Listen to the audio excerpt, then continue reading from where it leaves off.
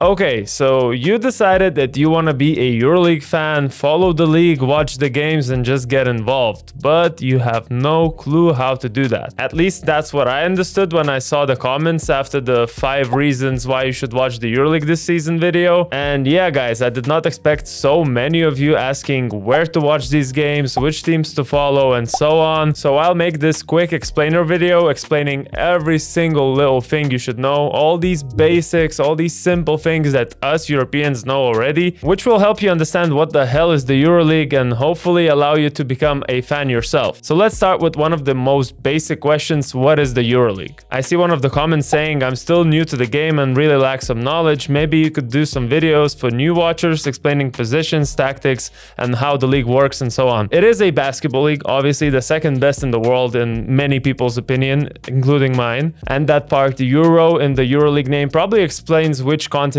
competition this is. So EuroLeague is a basketball league that in theory should have all the best European teams. I say in theory because it is a semi-closed league. Semi-closed meaning that the teams in the league are predetermined and almost always the same. Like, let's take a different example from European football, where we have the Champions League, where literally any football team from any country could make it through qualifications or through being high in the standings of the domestic league. But in the EuroLeague, there's 12 teams that have long-term licensing, and then there's these 6 teams that have the wild card, but then the wild card can last up to 3 years, but also can last only 1 year.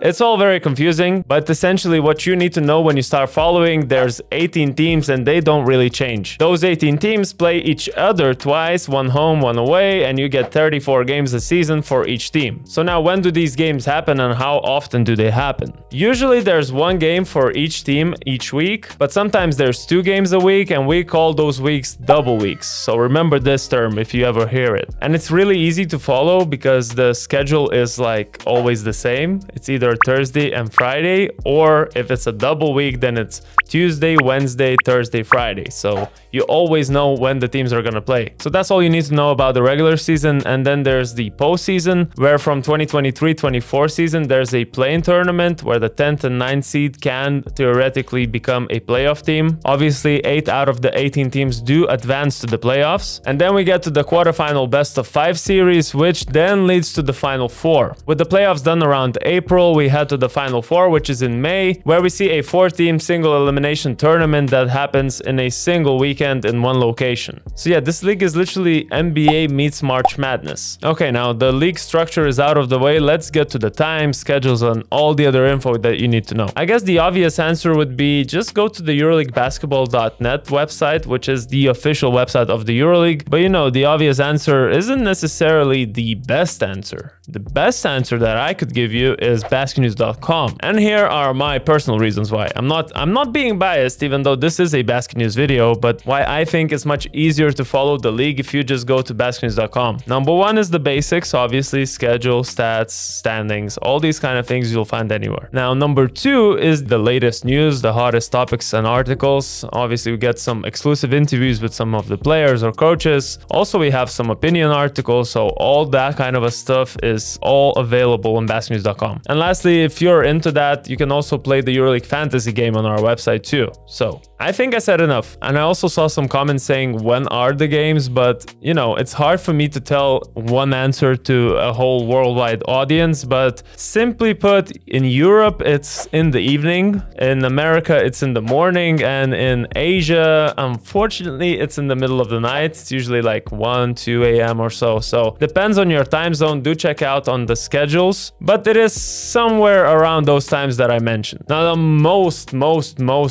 most asked question that I could find in the YouTube comments was, where do I watch the games? You know, living in 2023, I kind of assumed people would just Google those kind of things, but you know, since the answer is so easy, let me just tell you. Now, if you're in the United States, then you're lucky because ESPN bought the rights to broadcast the EuroLeague last season, and now they're doing it through the regular season, so that's great. But if you're not, and even if you are actually, you can watch all these games. They're all available, or at least should be available, on EuroLeague TV, which you can find by Googling EuroLeague TV. Simple. The only thing is, if you're in some of these European countries, then the local broadcasters might have the rights and you might not be able to access it through EuroLeague TV, but just check in the EuroLeague TV website. They definitely list all the info there. And it's a great platform actually, because I use the web browser a lot. I also use the mobile app, which they have, and also you can hook up your TV with the app and then watch the games on your TV. So essentially they have everything. You can watch it anywhere, anytime. Finally, the hardest question that I got was,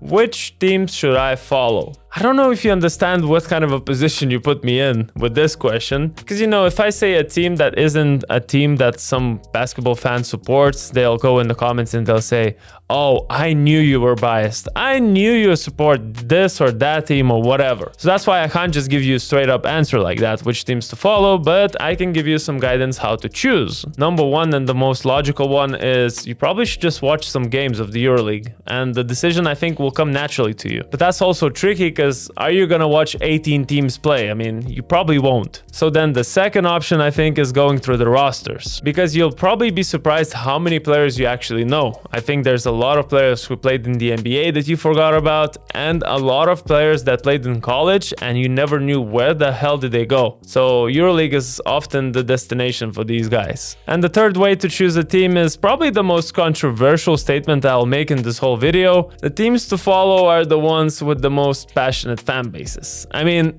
okay, I know not every team has a passionate fan base, some are more crazy than others, but in general terms, that's what makes the EuroLeague so great, these fans. So I think if you want to get started and you want to feel those emotions inside you just watching a game, you can start watching the Greek teams, Serbian teams. I mean, watch Žalgiris Kaunas, watch Virtus Bologna, Fenerbahce. I mean, there's so many teams that have such strong fan bases. I guess you could also just watch a video that we did before, which team has the best fan base. I mean, we didn't actually say which team does, but you can see those teams that have bigger fan bases than others. And yeah, just make that decision yourself, because I won't be able to tell you which team you have to follow. So to finish off this 101 instructional EuroLeague edition video, or whatever you want to call it, I have to say that you have to follow our channel, don't I? And it's not just because we got the Your Bonus podcast, where we get our guys to talk about the hottest, latest topics, all the, you know, dramas, everything. At least once a month on the Your Bonus podcast, we also have Eric McCollum,